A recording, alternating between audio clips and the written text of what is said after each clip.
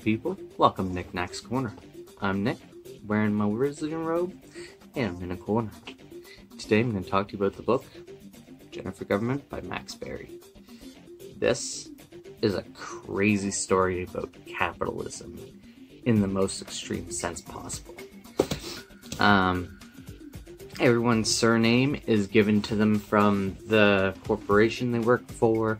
The government has been privatized, and we have a large cast of characters of like Hack Nike, Jennifer Government, Billy NRA, Holly, Claire, Max, Kate and Violet. I can't remember all the last names. It's been a while since I read the book. But there is a lot of... It's a very colorful cast of people across the entire world. It's been privatized and taxes have gone the way of dinosaurs. It's a dystopian future with that's about economic globalization. Essentially, all the corporations in the world are now your little mini governments. You work for them, they take care of you. The big government is that Jennifer works for. She's a government worker. Her job is basically to do checks and balances for all these corporations, and they have to go out and do a lot of legwork, fundraise money for their jobs so they can keep a job, and they are constantly having a lot of pushback because corporations have so much money that they can just buy off people or make things very difficult for you. Also in this story we get the release of Nike's new sneakers that cost about $2,500, and they get sold out in a flash, mostly because there is a mall shooting and stuff like that, and causes like, oh no, people are killing people for these shoes, so get out and buy them because there's only so many. It's fantastic. It really is. It's a fantastic book. It's a thriller. It's a little bit of satire comedy. You will really enjoy it. It leaves you wanting more. It reminded me a lot of George Orwell's 1984, only in my mind better.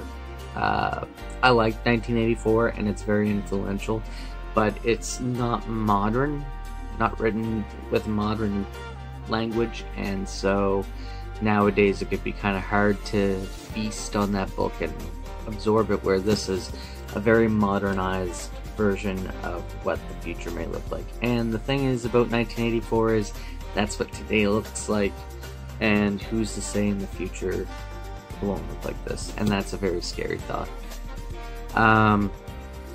This book is also just like, you'll find yourself laughing at times because it's got some like really great humor. Max Barry is a fantastic author. The pacing is perfect. Like, the book never slows down. It's just like it keeps going. It's fantastic. His voice was something that I am excited to read more Max Barry. If you know any other Max Barry books, let me know if you recommend them.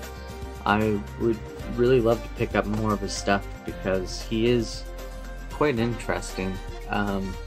Very intelligent, smart book. It's very fun. And also, if you like dystopian stuff, like, it's right up your alley. I like dystopian, so that's something for me. I gave it like a 4.5 out of 5 on Goodreads, and I would say I would keep it about that, so I rounded it up to 5 because 4.5.